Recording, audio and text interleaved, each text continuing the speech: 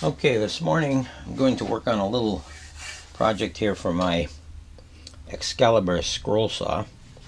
As you'll notice, the table is rather worn out in terms of surface anyways, and looks rather scruffy.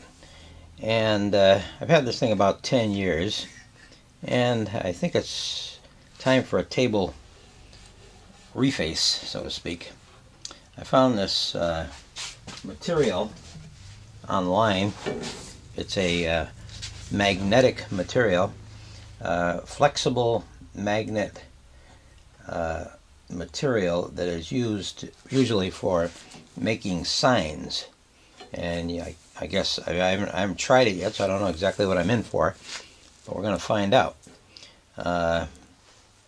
It unwraps certainly wide enough for the table and long enough for the table.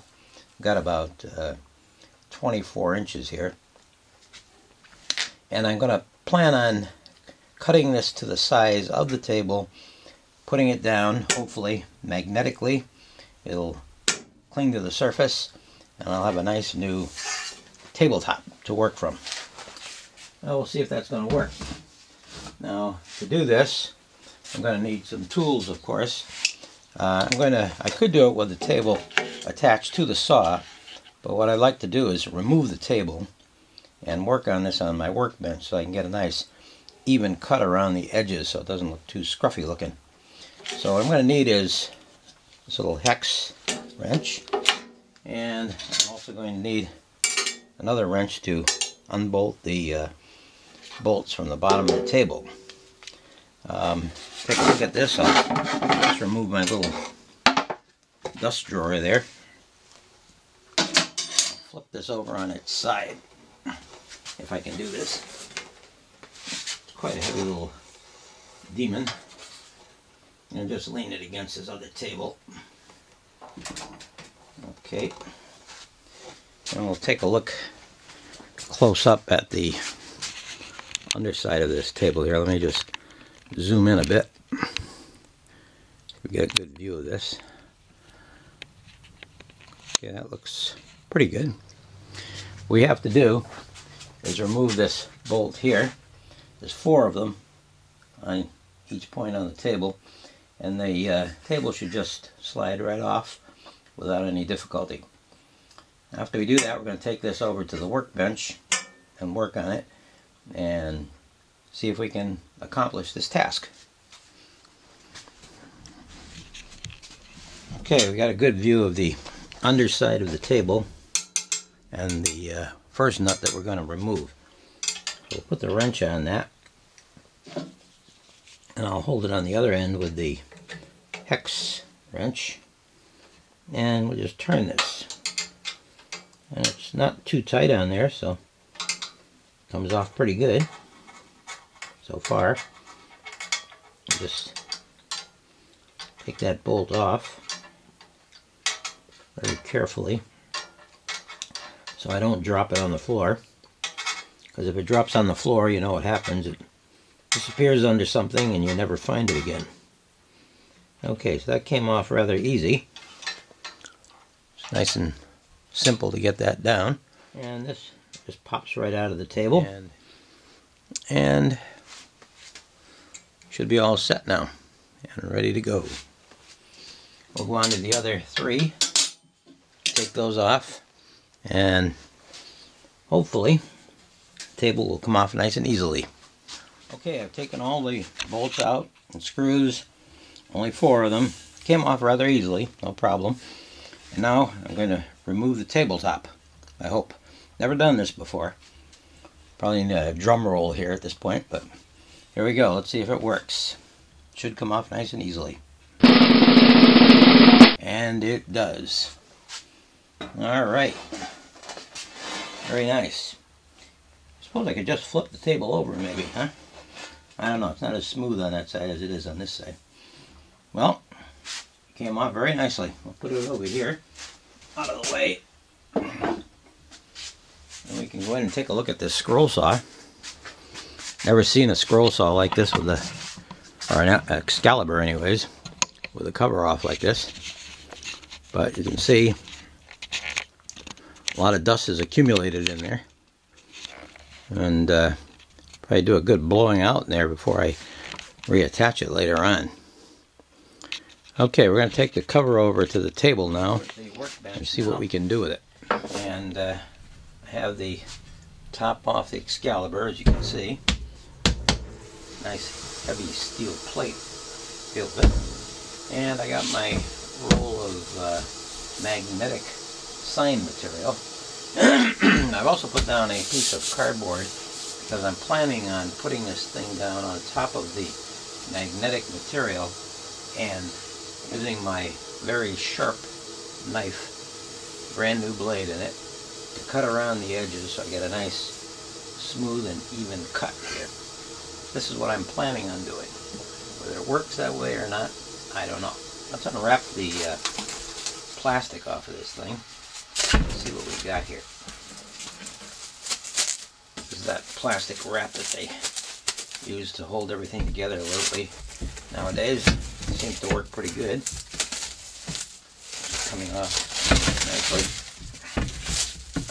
I'm not sure whether this material is going to lay flat or not since it's been rolled up for a while. Might have to take a break and let it flatten itself out, but we'll see how it goes here. Alright, get all this plastic out of the way here.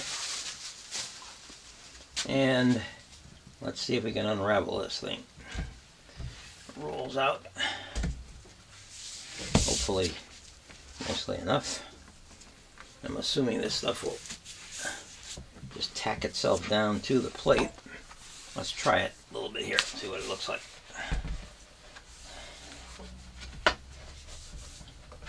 Yeah, it seems to be holding down, but of course we're going to have to flatten it out first.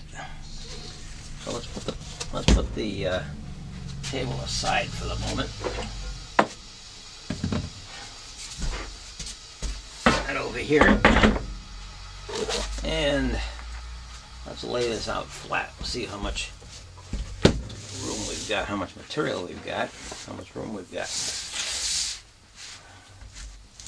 It's quite tightly wrapped here, that's for sure.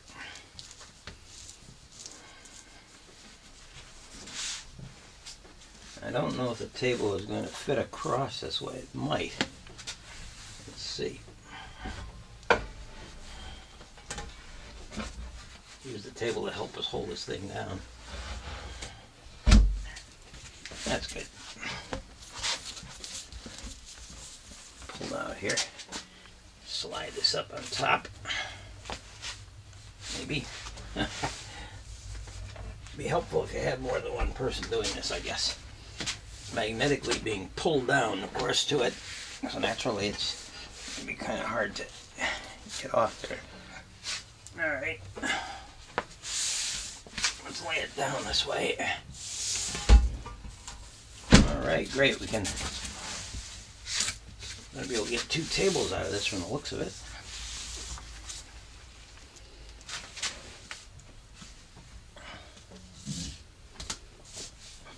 Well, if you want your exercise, this is the way to do it. Slide that over. Bring it this way.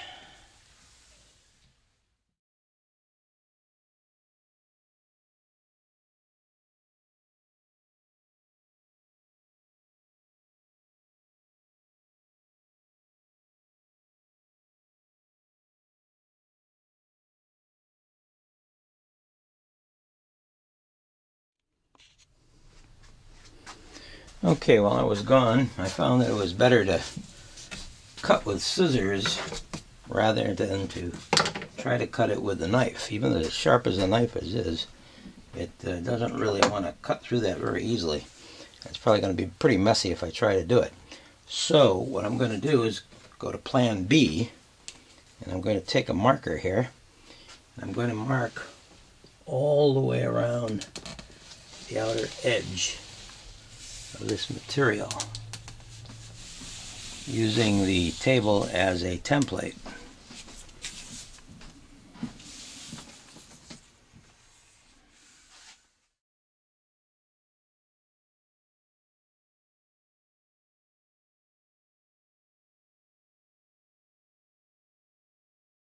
There. Alright, now the job is going to be to cut as neatly as possible. I think I'm going to go up and get a better pair of scissors than I've got here though too, so that we get a nice cut as close as possible. Okay, I used my scissors to cut all the magnetic material out. I got some Windex here right now. What I want to do is clean the top of this table. Not sure if this is what Windex was meant to be used for, but I think it gives a nice glossy finish on windows, so why not on steel plate? Doesn't seem to be hurting it at all. Plus it dries very quickly too, so we don't have to fiddle-de-diddle around with it.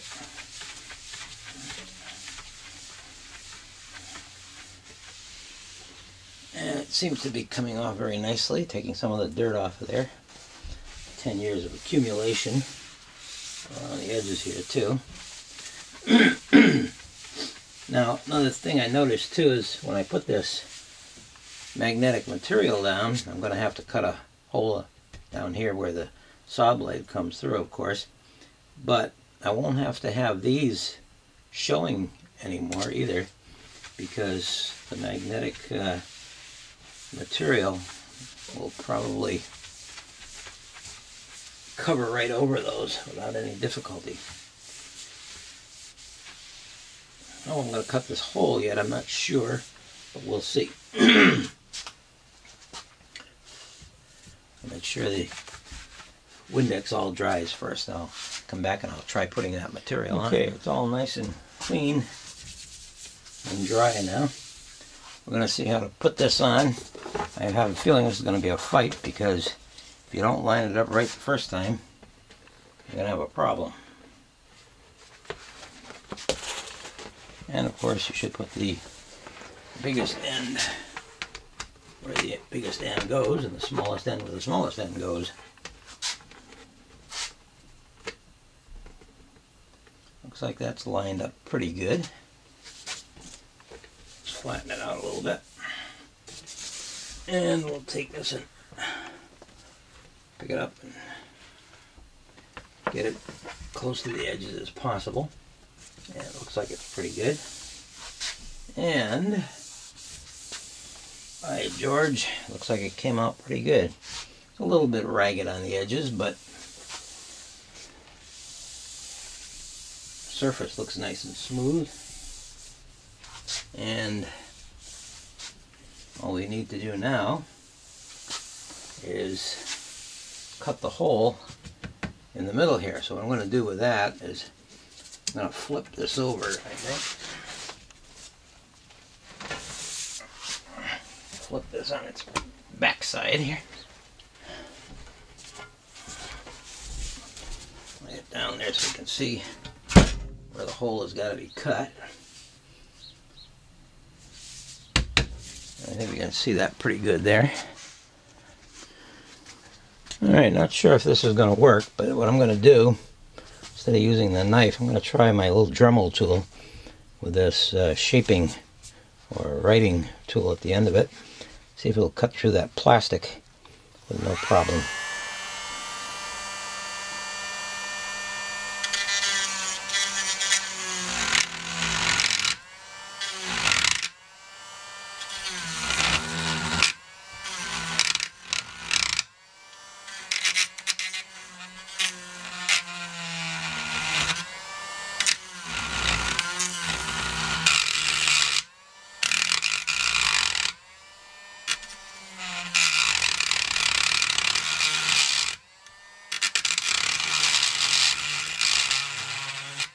Trying not to hit the edges of the plate, but it seems to be, doesn't seem to be bothering it too much.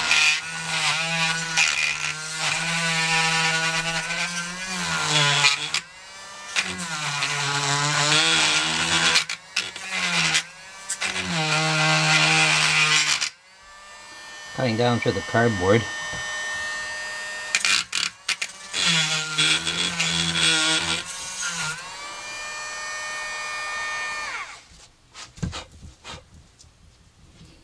Seems to have cut down through the cardboard okay. We can edge it a little bit with the knife here.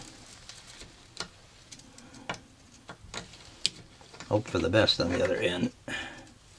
Not sure exactly how this is going to come out, but let's find out. All the magnetic material that I cut is sticking to the board, of course. Okay, let's flip it over here. See what the results are on this baby. Okay.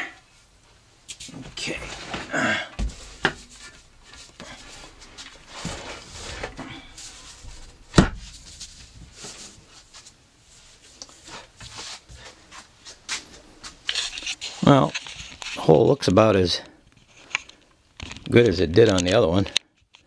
A little ragged around the edges, but not too bad. Probably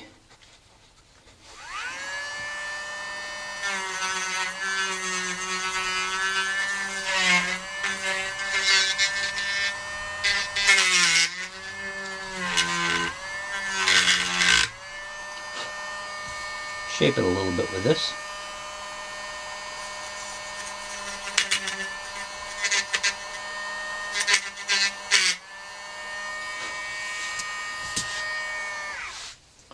And that doesn't look too bad. Okay, here's a close-up of the hole. Edges are a little rough, but I think we can live with that. I could have probably cut it smaller, I suppose, and made a better tolerance for it, but I haven't had any problem with the hole the size it is. I don't do a lot of real small cuts, so not really too worried about the wood falling through it all. Okay, continuing on with a little bit of experimentation here. I've moved this to the edge of the table and I made up a little sanding block. I'm going to try sanding along the edges here. See if I can smooth this out a little bit. Seems to be working pretty good. A little bit of an overhang here. Thought of maybe using a router on it and evening it up with the edges of the table, but I don't want to take a chance with metal on a router. But this seems to be doing a pretty good job. It's making it nice and smooth. Evening out the edges where yeah, let me get a closer look at this. Okay, get a better look at it here.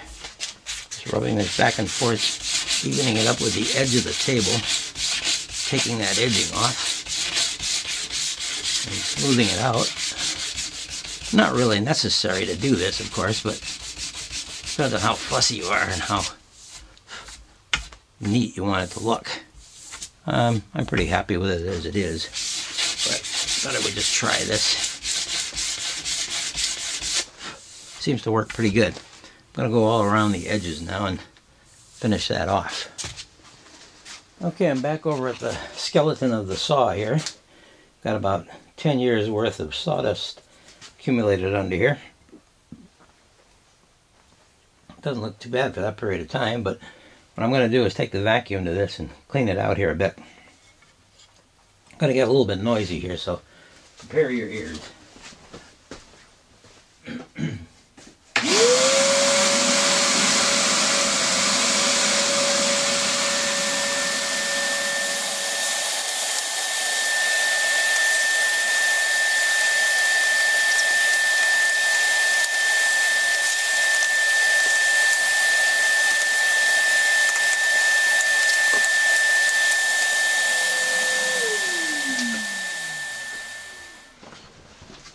Okay, a little cleaner than it was. That was for all you people who like to watch somebody vacuuming. Got a chance to see how it's done. Like, I'm sure you wouldn't know how to do it, but here we go. All right. Clean this up a little bit more on the inside. Nothing really moving in this area, so it's not gonna, nothing's gonna improve the performance of the saw. But we'll do it anyway and see how it looks. looks a lot better than it was.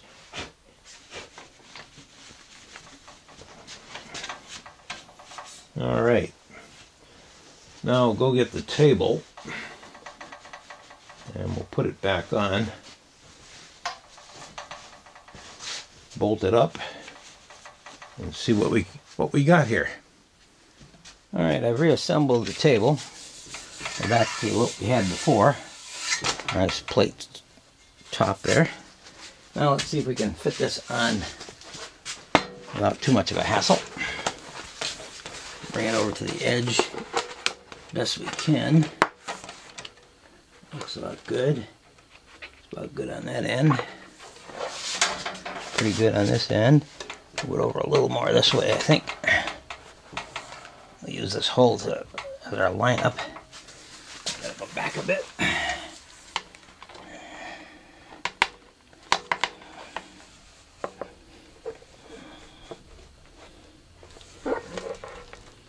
That looks good. Use a little more to the left here. A little more to the right. And not bad. All right. Looks like we got it lined up nicely. All right. We'll put a saw blade on and give it a try. Actually, I thought before we put the blade on, I'm going to take a little bit of paste wax here. And I'm going to rub it all over here. Slick this up even more. Give us a nice smooth area to work with our wood. Just rub it over here. It seems to go on pretty good. Not any problem.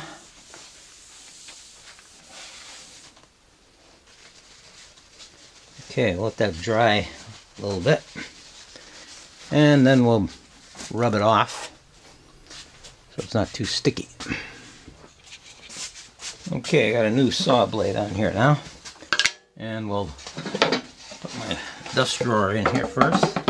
By the way, if you haven't built one of these dust drawers, you might want to try it. I got a little video up showing how to make these. These nice wings on the edges catch a lot of the dust that comes off of the table, and of course the box underneath catches a lot of the dust as well. But right now, what we're going to do is try this out, see if it works. No reason why it shouldn't.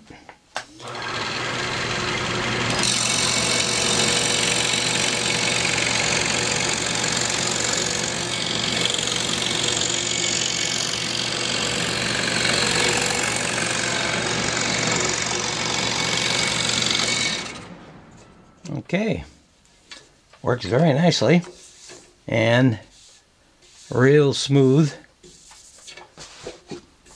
New tabletop, almost like having a new saw. Well, I hope you enjoyed this video. If you liked it, click the little like button down below, and you can subscribe to my channel too if you want, and you'll get the latest information on what new videos I put up. Until then, next time, happy sawing.